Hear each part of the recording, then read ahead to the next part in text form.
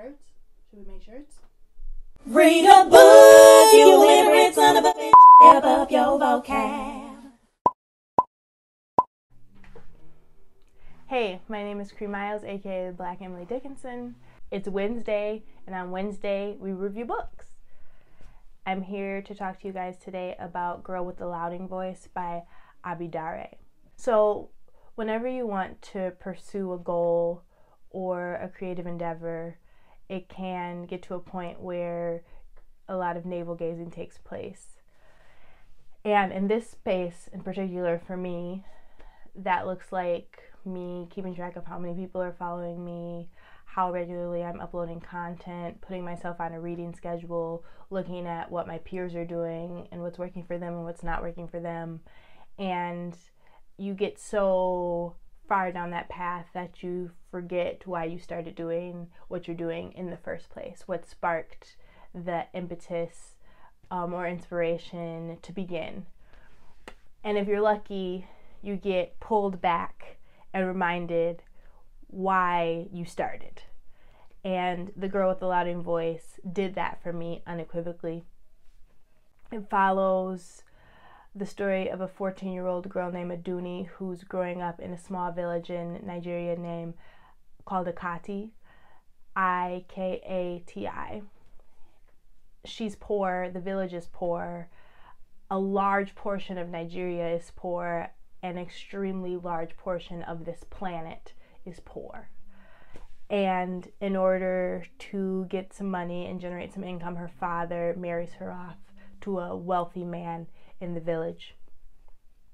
So in essence, she becomes a child bride. And the story goes from there. I'm not going to ruin it. I know a lot of people are reading it. A lot of people commented when I posted about the book that they wanted to read it. So I'm not going to tell you any more than that.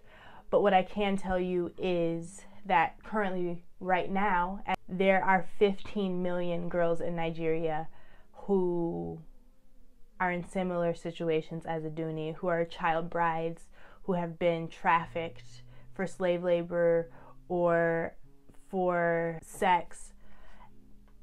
And that's just in Nigeria. That's happening all over the planet.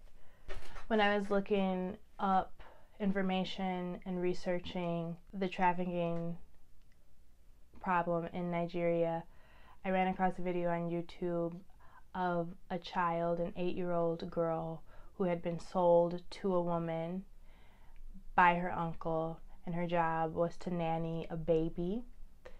And the video shows her getting pulled out of a car and slammed to the ground because she was unable to keep the baby quiet while they were riding in a car. And I'm going to cut to that video right now. That's reports. The video went around showing the suspect thrusting the little girl out of her car and on the floor. She went ahead to show affection to her crying baby.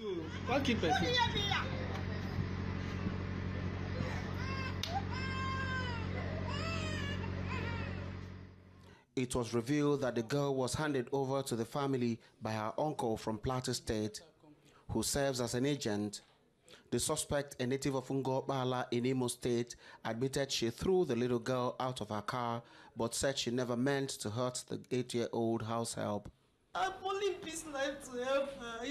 Poor disenfranchised children, poor disenfranchised girls, poor disenfranchised black and brown girls are getting their childhoods taken away from them, are getting their whole entire existences taken away from them. And the technical tips, the book was extremely accessible as far as plot and character development. The prose were very Hurston-esque in that she kept the dialect going throughout the book, no questions asked, which was fun to read in terms of you put it down, you walk away, you pick it back up, and you're like, oh yes, I am talking like this.